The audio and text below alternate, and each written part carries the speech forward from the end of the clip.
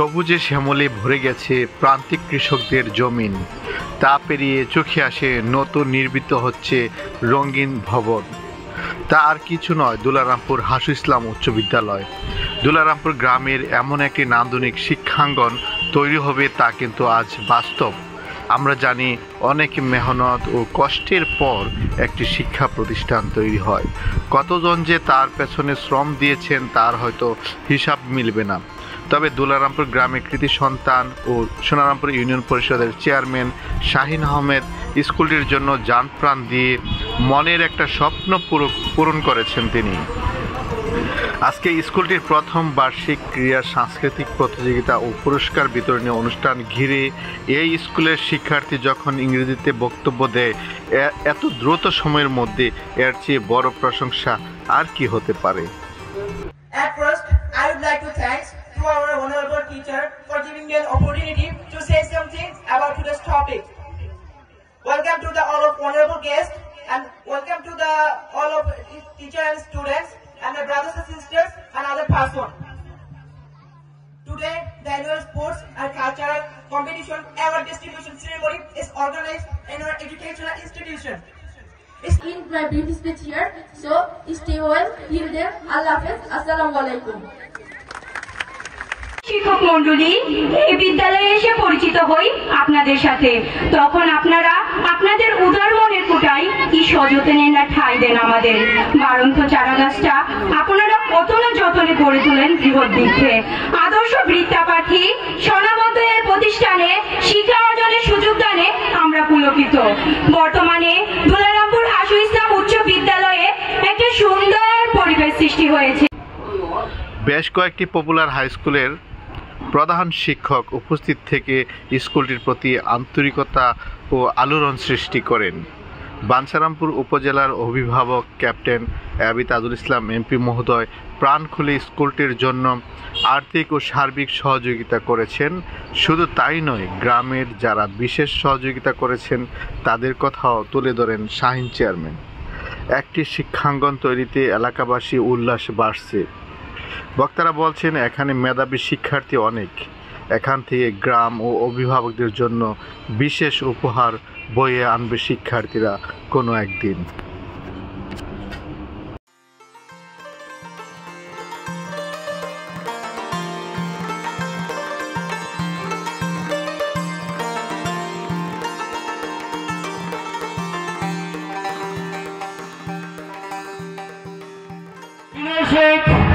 আপনাদেরকে সবাইকে স্বাগত জানাই আমাদের অনুষ্ঠানে উপস্থিত হওয়ার জন্য। অত্র বিদ্যালয়ে আমরা যখন প্রথম শুরু করেছিলাম, শিক্ষার্থীদেরকে দিতে পারিনি এই বেঞ্চ বসার জায়গা।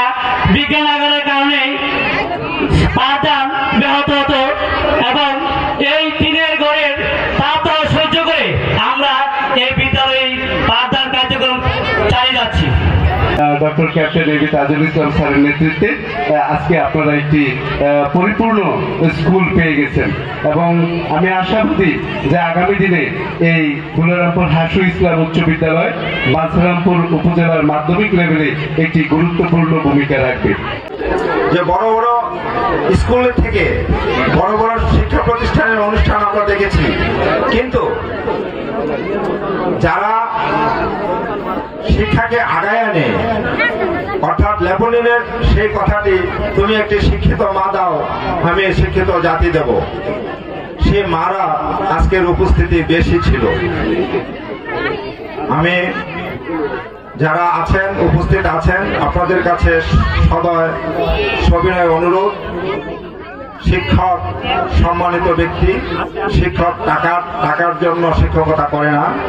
যারা শিক্ষকতা করে তারা অর্থকে প্রাধান্য দেয় না, শুধু একটু সম্মানের জন্য শিক্ষকতা করতে আসেন।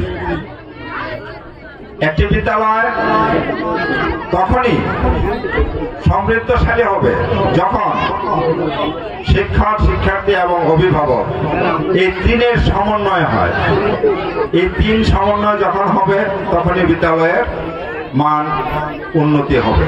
প্রথম আমার বাড়ির যে চাচা যারা ভাইয়েরা আছে, আমি তাদেরকে ডাকছি, বলছি যে আমরা তো বানাইছেন, চেয়ারম্যান বানাইছেন, আমি বলি এটা কিছু কথা তো না, এটা দিয়ে কি করবো? দেন না আমি দুলারামপুরের নামটা আর বাড়ির নামটা রাখি। তো ওনারা বলছে কি করতে হবে? আমি বললাম যে আপনারা যে গুফের মধ্যে যে জায়গাটা এনতে ৭৫ শতক জায়গা দিতে হবে। কি করবা? আমি বলছি একটা স্কুল করব। ওনারা আমাকে দ্বিতীয়বার প্রশ্ন করে নাই জায়গাটা কার নামে দেব, কেমনে দেব, তুমি কেন নিবা? ওনারা বলে নাই যে স্কুল করলে আমরা দাতা থাকবো, প্রতিষ্ঠাতা থাকবো, আমরা এগুলাতে স্কুলের মধ্যে আমরা সবসময় ইনভলভ থাকবো, আমাদের নামে স্কুলগুলো হবে, এরকম কিছুই বলে নাই। ওনারা দুলারামপুরের স্বার্থে, এলাকার স্বার্থে আমার কথায় এই জায়গাটুকু দিয়ে দিছে। কোন চিন্তাও করেনি কার নামে রেজিস্ট্রি হয়েছে, ওনারা ওইটাও দেখতে চায় না, রেজিস্ট্রি দিয়ে দিছে। আমার এক বড় চাচা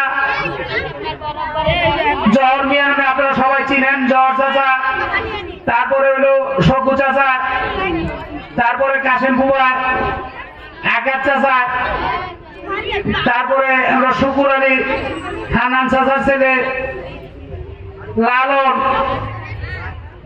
তারপরে শুকুর আলী ডাক্তারের ছেলে হবি মাস্টার, হাবিয়া। মানে আমাদের বাড়ির এই লোকজন আমি বলার পরে ৭৫ শতক জায়গা দিতে একটু চিন্তা করে নাই। কি মাসে জায়গাটা দিয়েছিল, রেজিস্ট্রি করছিলাম নভেম্বরে জায়গা রেজিস্ট্রি করছি, নভেম্বরে জায়গা রেজিস্ট্রি করছি, নভেম্বরে ওইখানে ডেজার লাগাইছি, নভেম্বরে ওই ডেজার দিয়ে মাটি ভরট করে ওই কোনার মধ্যে একটু জাগাইছি, নভেম্বরে ইট আনছি, নভেম্বরে ওই কার আনছি, নভেম্বরে ওই টিন আনছি। জানুয়ারিতে স্কুলে স্টুডেন্ট ভর্তি করছে শকু চাচা, উনি এখানে একটা টেবিল দিয়ে বসে দেখো আমরা স্কুল জানুয়ারিতে চালু হবে, তোমরা এখানে ভর্তি হও। কথা ঠিক আছে কিনা? কিন্তু এই যে 1 মাসের ভিতরে একটা স্কুল দাঁড়া করার চালু করা, এটা একমাত্র শঙ্কু চাচার দিয়ে সম্ভব হয়েছে, আর আমাদের যে চাচারা জায়গা দিছে তাদেরকে দিয়ে সব সম্ভব হয়েছে স্কুল করা।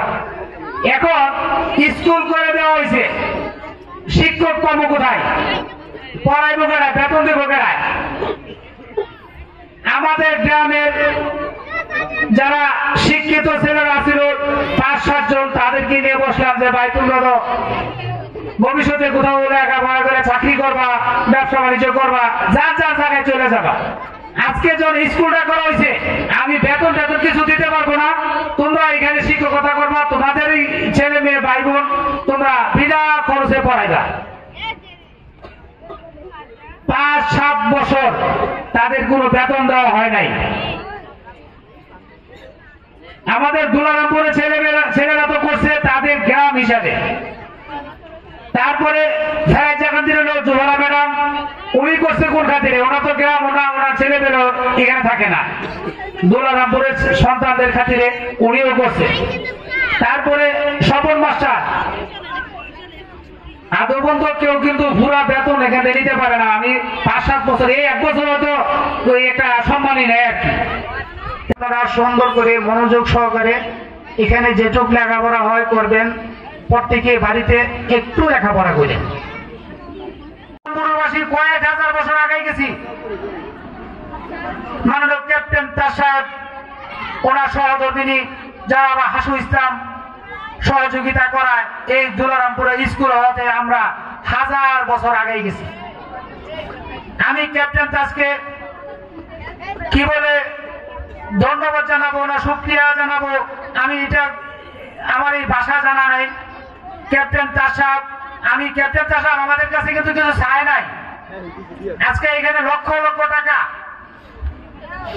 ক্যাপ্টেন তাজ সাহেব ব্যয় করতেছে শুধু দুলারামপুর অত্র এলাকার ছেলে মেয়ের জন্য। আবার 25 শতক কি আগে একবার কিনে দিছে, 25 শতক আগে কিনেছে 12 শতক। উনি ক্যাপ্টেন তাজ সাহেবের নিজে টাকা দিয়ে এই জমি কিনে দিছে। কিন্তু আমাদের কাছে কিছু চায় না, আমাদের কাছে চায় একটা সভ্য সমাজ ভালো সমাজ, ভালো শিক্ষিত ছেলে মেয়ে, যাতে আমাদের এই এলাকার লোক যেন সর্বোচ্চ স্থান অধিকার করতে পারে, এটাই কিন্তু ক্যাপ্টেন তার চায়।